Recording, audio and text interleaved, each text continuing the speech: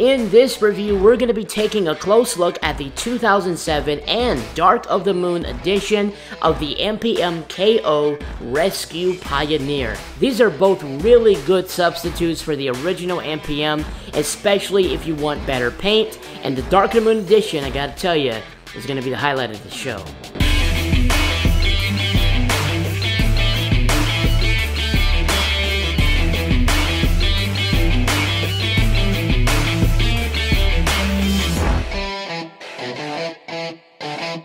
What's up, Alfonso Nation? Alfonso Peterman here. Welcome back, one and all, to another episode of Teletraan Reviews. That's right, we're back at it again for another one, and I'm really excited to showcase these guys because these guys are absolutely beautiful. But before I do, I'd like to give a big shout out to ShowZStore for providing these figures for review. If you guys would like to get any of these figures, they should be available at the time of recording this video. So go ahead and click the link in the description box below and check out these guys at ShowZStore.com. And there's so much other figures you can get from them. Today we have the Rescue Pioneer. Now this is a terrific line of figures.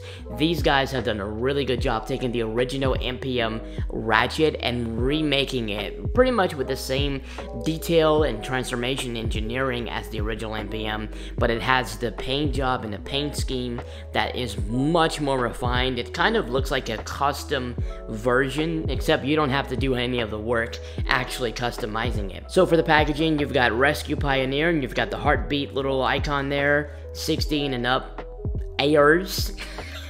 JH01, it might be a different number for the 07 version. This is the packaging for the Dark of the Moon, but it's the same exact packaging for both. Die-cast metal transformation, you've got some numbers there, and it's the exact same thing on the other side. So it's very simple packaging, pretty much the icon and the name, Rescue Pioneer. So the packaging is pretty simple.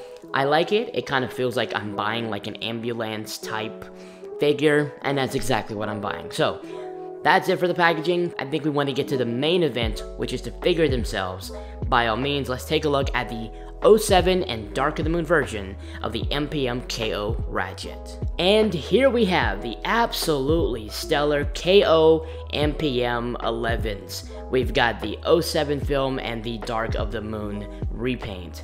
Both of these are absolutely terrific. Now, I have actually owned all three of these figures. I've owned the original Hasbro MPM, and of course, both of these guys. And I've got to say, hands down, the original MPM did a great job with the engineering and pretty much gave these companies a good framework to work by when it comes to engineering and design. They didn't have to do pretty much anything when it came to that. But the paint job that these guys bring totally revamps completely this figure and really brings it to life, and that's what I loved a lot about the third-party Ratchets. They basically took the MPMs and made them so much better. So this is a close look at the 2007 the 07 original Transformers movie Ratchet, and it has the same yellowish paint scheme as the original Hasbro. I wish I had that one to compare, but that one is long and gone. It's been replaced, but this guy looks just great. It looks terrific for a 07 Ratchet. Like, it literally has the paint job and a lot of really nice shiny paint detailings. You can see that all the little detailings here in the legs. You can see it on some of the joints here, and then you've got some of that gray plastic. I don't know if it's plastic or actual paint, but it could be the paint. It could be gray paint on it, but a lot of it looks really well. I have been really impressed by the Rescue Pioneer lineup, because normally, from what I have seen, with a lot of third-party figures, it's kind of a hit and miss. Sometimes you can get a third-party figure that doesn't have the best QC, and I actually own some that aren't the best QC. But surprisingly, with the Rescue Pioneer guys, the 07 and Dark of the Moon, they both have really good quality, and the joints are nice and stiff. They don't have any like thin plastic that can easily break. It has a relatively similar feel than the original Hasbro MPM. Obviously, the material and the plastic is not the exact same, so you will feel a difference, and you will feel a little bit of a reduction in quality when it comes to these guys. But for individuals like me, and there's a lot of people out there who don't actually need the best material as long as it has the best display presence. So I really like and really appreciate the attention to detail that they've done with the paint job, and that's why I choose these over the originals. And this is the Dark of the Moon version, which is my personal favorite. It is literally, probably the best Ratchet. No. It is definitely the best transformable Ratchet that we've ever gotten in history. That's just my personal opinion, because I prefer the Dark of the Moon design. A lot of people would prefer the 07 design, so this Ratchet would be for you, and he looks great among the other MPMs. But I gotta tell you, this Dark of the Moon Ratchet is unlike anything we've ever gotten before, because when Hasbro released theirs, it was for the 07 film, it was not for Dark of the Moon. So we never got that green ambulance paint job like we get with this guy. And when it comes to accessories, they both actually come with the same exact accessories, except obviously with a different paint scheme. So for this one here, you've got the same exact piece. It's the same exact molded sculpted piece. You have the detailings, you got the little blue paint there, you've got nice gray plastic there, and you've got the big port. It's pretty much the exact same as the Hasbro MPM, and there you go. Looks really great, and they apply to the figure the exact same. So these are basically replicas of the original Hasbro. And with regard to the Bucksaw, we do actually have a difference here. The actual painting and the actual structure of it, it looks like. So for the one that comes with the Dark of the Moon edition, this guy actually has a shinier paint and a little silver peg in the middle to keep the saw turning and keep it, keep all of these pieces moving. Whereas on this one, it is a more matte finish. It's more matte and more, it's less shinier, and you have a little dot instead of that silver piece. It's kind of like a little dotted piece. And it connects the same way, and it also spins. You've got one that's a little matte and one that's a little silver. It is very close. So on camera, as I look at it, it doesn't even look like it's much of a difference. You have to basically have them side by side to basically be able to tell. But in person, I can definitely see the difference. This one's more shinier, and this one's more matte. And one of the more subtle differences, but still a difference nonetheless, with these two guys is in the little missile launching pod. So with this guy, with the 07 version, you actually get one of these, and it's the same as the Hasbro edition. It's got the little missiles, it's got the little gray detailing, and it's got the little plastic, and it's tiny. It's a little peg, you put it on his arm. Whereas with the Dark of the Moon version, I don't know if this is just my model or if this is literally how all of them come, but in my packaging, I actually got a little packaging like this with two of them. But there you go. So this is the Dark of the Moon edition, and then this is the 07 edition. It's the same exact piece, but except you get one extra for the Dark of the Moon. And to apply the accessories, it's actually the same exact method as the original, but I'll show it anyway. You can bend the hand under just like that, and you just take the peg here and you match it with the peg on the arm, and it just kind of pegs in and snaps in. And that's pretty much it. That's all to it. You just do that. And then obviously with this, you can peg it into this peg, this tiny one here, and there should be another one on the side. This one here you can peg it into. I tend to love pegging it into the same arm with the blaster, because it just makes the blaster arm look more full, so it kind of fills in the gap a little bit and just kind of makes it look a little bit more robust of a blaster arm. So he's like shooting out the actual blaster, and there's like missiles shooting on the side of it. I like that look, and I tend to use it a lot, but you can do whatever you decide with it. And then for the Bucksaw, it would be the same process. He's a really easy figure to handle, honestly. You just take the hand, and you can fold it under, and then you take this piece, and then you match it with the giant peg, and then this tiny piece will clip into a little empty gap in here. Push it in like that, And that's pretty much all to it. You've got it. Is it snapped in? Or does it snap? Yeah. There we go. So that's pretty much it. I got him on the wrong arm.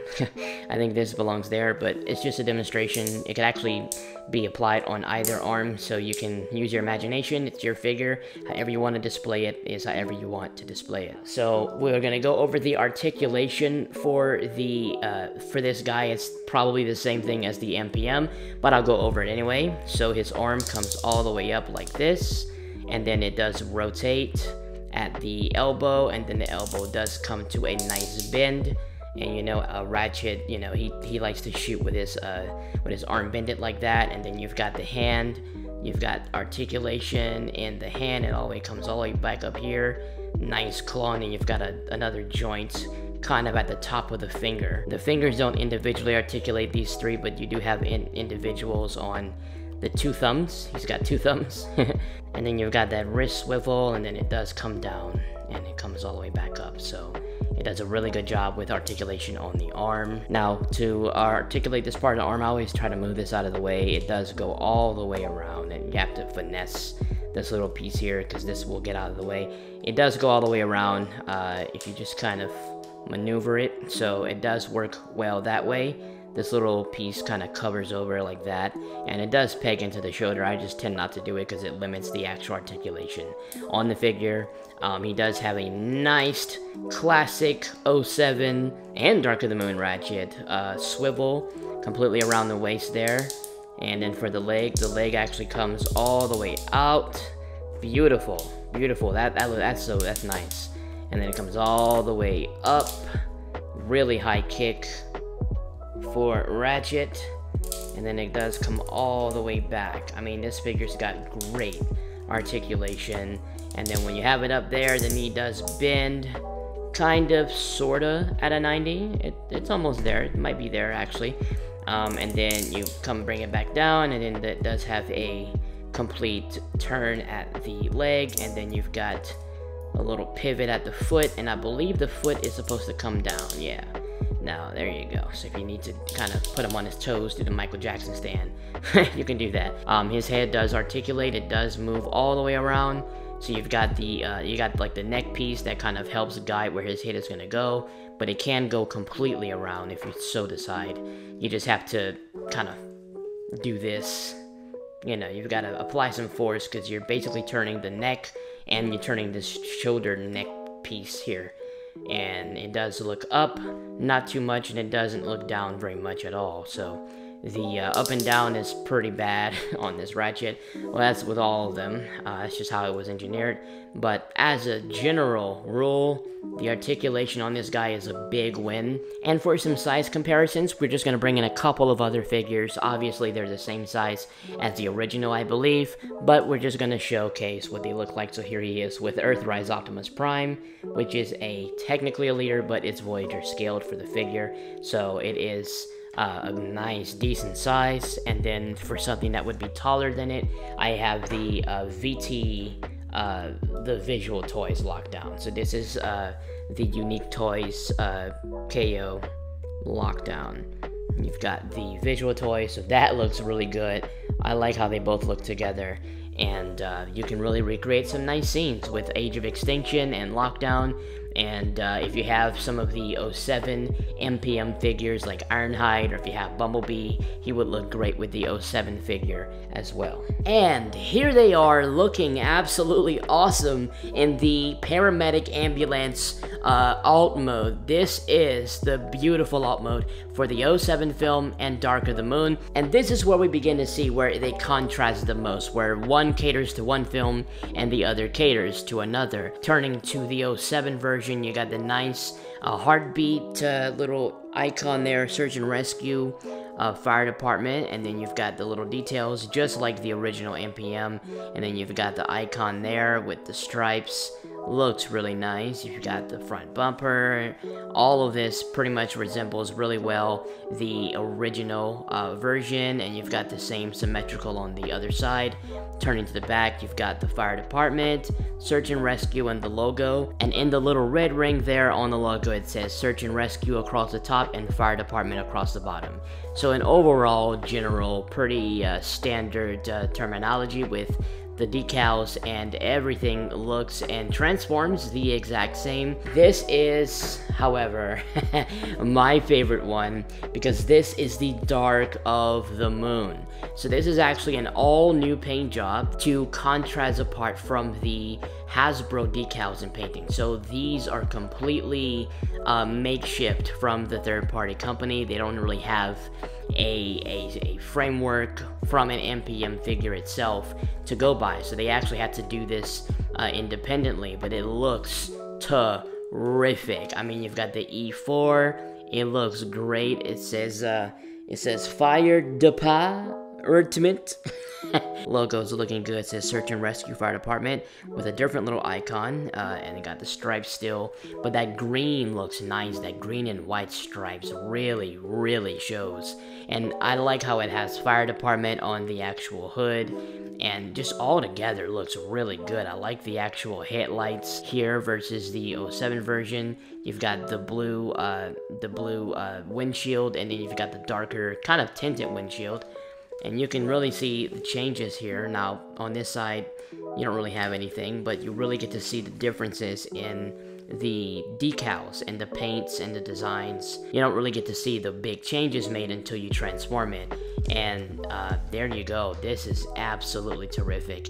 I'm a big Dark of the Moon biased person. Like, I'm big on Dark of the Moon, and I loved the green, changes that they made to the ambulance. So I much prefer the Dark of the Moon version. But this version also, I mean, given the fact that this is a revamped version of the original, you still get an upgrade by choosing to go with this guy versus the original. These are both better than the original in my view. The weapon storage, if you so decide to do so, is the exact same, so I'll demonstrate it. You've got this blaster and it pegs into this here, so you should be able to just kind of peg it on there, and then you can come around to the back, and then you can peg this bucksaw here, and then you just kind of clip it on to the bottom like so. Then you just clip it on like that. So you got some weapon storage there. The original MPM does come with 2 missile blasters, because you do have the 2 pegs, a peg here and you have a peg here for the missile pods. So I guess this one just didn't come with one. Maybe it was missing one by accident, or intentionally it doesn't have it, but the one that came with mine did not have the second missile pod, because the Dark of the Moon version does have it, this one here, and the original Hasbro. But that's pretty much all for this review. Just wanted to show you guys both of these, because these are both great options. Once again, thank you to ShowZStore for sporting these figures for review. If you guys want to get both of these, you can get them at ShowZStore.com. I will leave a link of both. If it shows as out of stock at the moment, they do restock, and I've seen them restock a lot of times, so just keep your optics sharp. So that's pretty much all for today. Hope you guys enjoyed this review. If you did, drop a like on it. If you're new to the channel, subscribe, and drop a comment below. What team are you on? What side did you choose? Are you Team 07 or Team Dark of the Moon? I think I've made it pretty clear which team I'm on. Anyways, thanks for watching. This is your Teletraan reviewer, and I will catch you guys in the next one. Till all are one.